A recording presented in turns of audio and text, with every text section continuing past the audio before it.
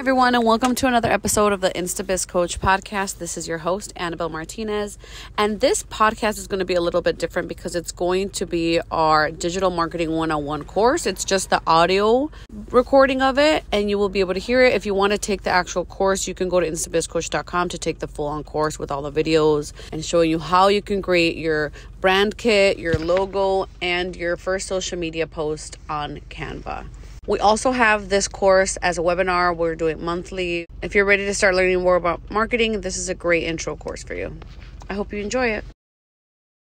Hi, everyone, and welcome to Digital Marketing 101. This is your InstaBiz coach, Annabelle Martinez, and I'm so excited for you guys to learn everything about digital marketing, social media, Canva, meta business. There is a lot that we have to cover, and everything will be covered in this course. So let's go ahead and jump right in. So digital marketing is any content that you create online that can represent your business both in person or printed material. Think of what are the elements of digital marketing. We have traditional marketing, which is known for being, printed, using in-person marketing to reach your audience, having more events or flyers. That is a traditional marketing. Now we move to digital marketing. Digital marketing is where we use the internet and other online and digital programs.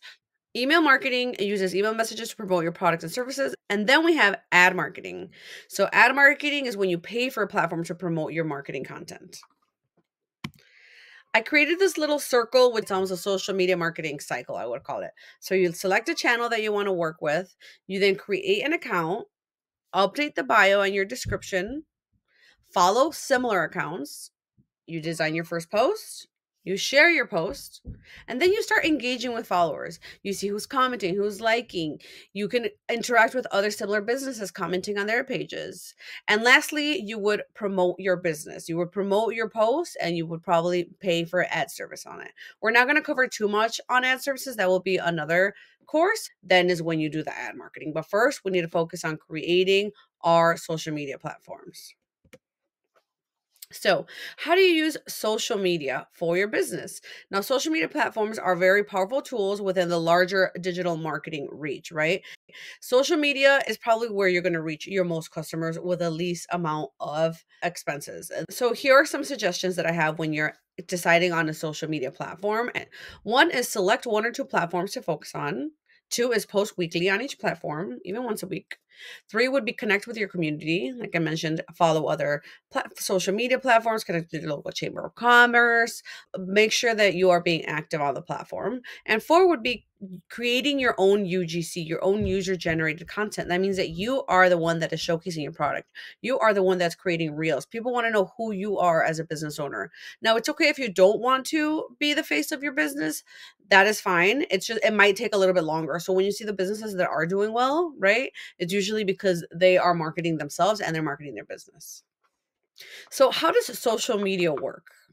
We're going to go through and cover Facebook, Instagram, and TikTok because those are the three that I recommend that you focus on. And you can focus on one or the other, or you can do all three. If you really have the time and you are like, I think I can benefit from all three of them, go ahead and do all three. So let's start with Facebook. I decided to pick Tough Mudder because they have events and they're also very community based because you have a lot of people who are athletes or runners. They are on Facebook groups, which is why Facebook is great for people who have like desserts and cakes. That is where Facebook comes in because you can also add your address, what services you offer. You can add any events. Instagram is great if you have a product or you have a storefront or a restaurant where you can show what type of products that you have. Now, Instagram has added their shop feature, which you can go ahead and add your product, and there will also show up reviews on here, and people can see what other people are posting about it and they're tagging it on Instagram. So it's kind of copying a little bit of how TikTok shop works. Guru Nanda is one of the best TikTok shops, and I'm sure they're making a killing because they are getting a lot of user generated content, which means other users are just creating content and promoting this for them, this product for them. So there now you can go live and you can promote the product and people can shop right on the live site.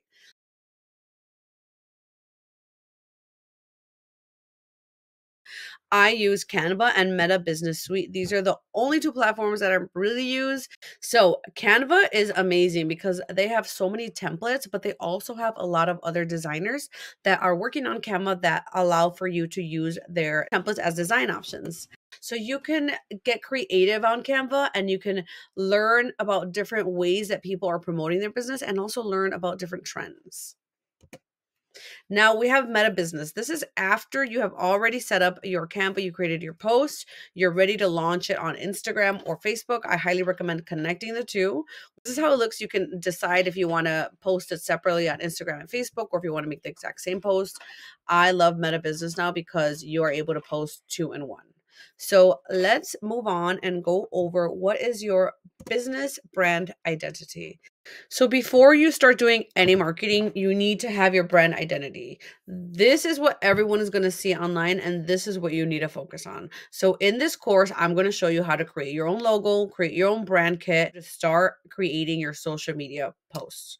So the brand identity includes everything that comes from printing, your social media, your website design, content marketing, email marketing. Anything that has your logo on it or your business name is part of your brand identity. The first thing that you need to do is find a name for your business.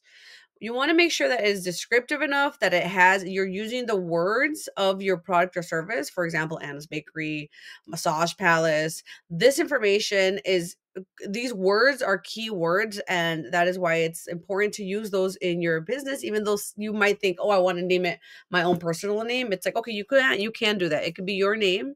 Just make sure you add bakery after that. So you could still call it Anna's. Everyone will call it Anna's, okay? But legally, it's going to say Anna's Bakery, and on Google Business, it will also say Anna's Bakery.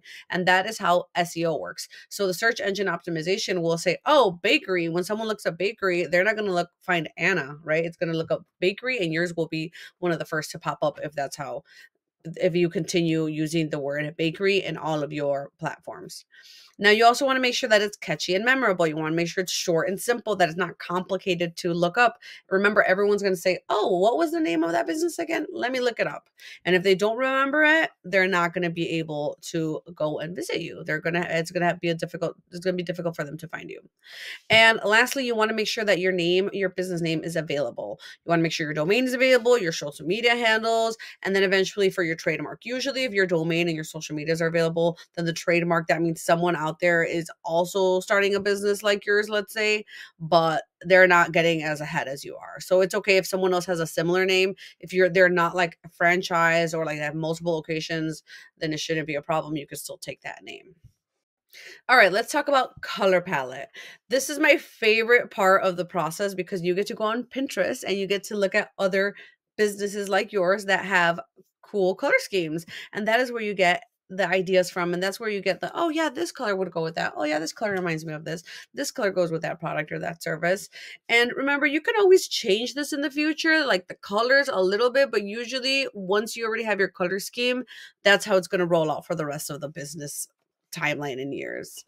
Now let's move on to the logo. Once you create your logo, then you can have different variations of your logo, but you can't use different fonts or change the color on your logo because then you're off brand, right? That's when people say you're off brand. It's because you're not following along for the brand kit, right? The brand identity. Okay, so now that we are up to date on what we need to do, we need to do the color palette, the logo, and then we will do a social media post using your logo. Now, for this example, we are going to create a logo for a granola that we will be making, like a product. Let's say that you are a small business and you want to create a product. This is how you would do it, by creating your brand, your logo, and then your first social media posts. So since we're going to do this granola earthy, we want to find some ideas of similar granola brands or other similar concept of the business. Now here we have our brand kit, our template that you can use. It's on InstaBizCoach.com. And what we're going to do is we're going to first get some inspo. Now at the bottom of this, we're going to add all of the images that we want to get ideas from, and also the colors are very important. You want to make sure that the colors that you're pulling in these images are going to be the colors that you might use for your color palette. And this is how you can pull it with that little tool. You find the color and it'll pull the exact color match. Here are some other ideas of logos. Now that we are starting to see what we want, I know that I want some yellow in it. I want it to pop, so I'm going to go with this one here. It's a very simple logo, but I want to show you guys how you can layer things. So this is a front layer, and the back one, you also want to make sure that's the same wording. But when you double click on it, you can position it, bring it to the front, or you can send it to the back. And this is something that you guys need to know because it's something that I use all the time on Canva when I'm designing. So you see how I moved it to the back, and now you could bring it to the front. And this is where a lot of people get stuck. And I'm like, oh, it's just the layers. Okay, so now I want to show you guys how you can change the colors. We want to change the background to be all white or neutral because we want the transparent background. And we download the logo. And I'm going to mess around with the different colors to see what will pop a little bit more. And again, this is just a quick logo example that I'm giving you guys. We're not going to print this out or anything, but I'm going to show you how we can go from the logo into the brand kit. And then from the brand kit, we can go ahead and start creating our posts. So here I'm going to add one example of the logo. You can create other versions of your logo with the same colors. And then you also want to make sure that you have the same fonts. Now here you can get other ideas for font samples. And from here you can click on it. It'll give you the template and then you can just pull it and find it on the fonts that they have. If you also have a font that maybe you found somewhere else, you can download it and upload it right on Canva. There's a lot of things that you can do on Canva, which is why I love using it. And it's the only software platform that I use for content creating really. And sometimes I use CapCut for video reels. Okay, so now that we have our logo, we can go ahead and start to create our first social media post. Here you can also create labels. They have a lot of great label samples, but I want to just make a simple post showing the product. And let's assume I don't even have the physical product. I just have a picture of one and I want to showcase that. So I like this one. I have the image here of the granola in the bag. And all I need to do is remove the background, which is one of the effects that they have here. And then I want to remove the one that's behind it, but you want to match it as much as possible because once you start moving things around in the template, then you're pretty much designing it on your own and then you want to switch things up. So I'm going to keep it as simple as possible for this example. I want to show you how we can uncurve or curve even more. It's also under effects. You highlight the text, and then it'll give you those options. Now I want the image to be a little bit brighter in color and to stand out more, so then I can just go right in here and I can edit anything on the image here. And then you just add your custom items. You can add your business name. You can add your brand identity. On Canva, you can add your whole brand identity. But here we're just going to you can copy the whole logo or you can save this logo as this will be your template, your logo template. So you might as well download it. You can remove the background, so it'll be transparent background, and then it'll just show up and save as your logo without that white background. A lot of people don't know how to do this, and I just showed you guys. So this is pretty much what I do with all of my logos or any post that I want to download that I don't want that background in. So now all I'm going to do is remove this and add the logo, and voila, we now have a product sample that we can post, and this could be your first social media post. That's how quickly you can get your business up and running on social media. I just showed you guys how to create your logo, your brand kit, and create your first post within less than an hour.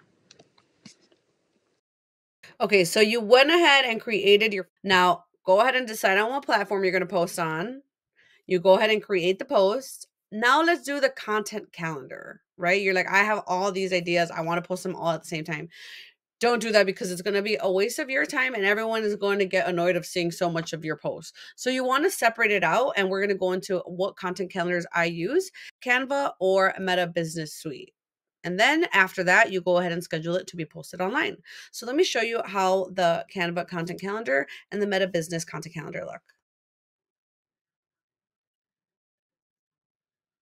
So this is the Canva calendar. I love using it because it gives you a bunch of ideas and you can automatically just upload the post that you're creating right onto the calendar. So see how easy it is to just click on this and you can just add your description. You can add when you want it to be posted. And then you can just add what social network you want it to be shared on. And it's super simple, which is, I'm surprised a lot of people don't use it. And I think it's because it's part of the paid feature. But I believe it's $10 to $15 for Canva Pro, which you have unlimited access to all of the images, all the videos, and also to just unlimited Canva content calendar, which is amazing. And for that price, I mean, compared to other content calendars, it's pretty much free. So I highly recommend getting the Canva Premium and being able to use all of the online tools that it's giving you. Podcast one. So here's how you can see the schedule, and you can add any new things, or here it gives you like an idea. This is like for Earth Day, and it gives you some templates. So that's why Canva content calendar is super cool. And next I'll show you the Meta Business content calendar, because this one works great if you're using both platforms. So if you're connecting Facebook and Instagram, I would say just use Meta Business content calendar. It might push your things more than the Canva content calendar, just because that is a third party and this is the Meta. Again, Meta is Facebook and Instagram. Meta is the main company behind it. So on this Meta Business content calendar, you can see how it's going to look both on your Facebook and your Instagram. So maybe you want to upload an image for your Instagram and a reel or a video for your Facebook, or vice versa. If you want to do reels, now you can do reels both on Instagram and Facebook. So I highly recommend using the Meta Business Center calendar. And if you want to learn more on how to use it and any other marketing tools that you might have questions on that you'd like to use, like other third parties like Later or Hootsuite or any email marketing platforms, we can help you at InstaBizCoach and navigate those. Okay, so now you can also schedule this here, and we exit out, and this is where you could see, even if you shared a post, it's going to show on here and it'll show you how many views you've received on it. So you can also set goals through the Meta Business content calendar, which is pretty cool. I since raised it, I think I was doing 10% and now I raised it to 25% because it's nice to be able to be like, okay, yeah, these are actual numbers, right? And you can see the goals that you can make. And if you have clients, you can also show these numbers to your clients.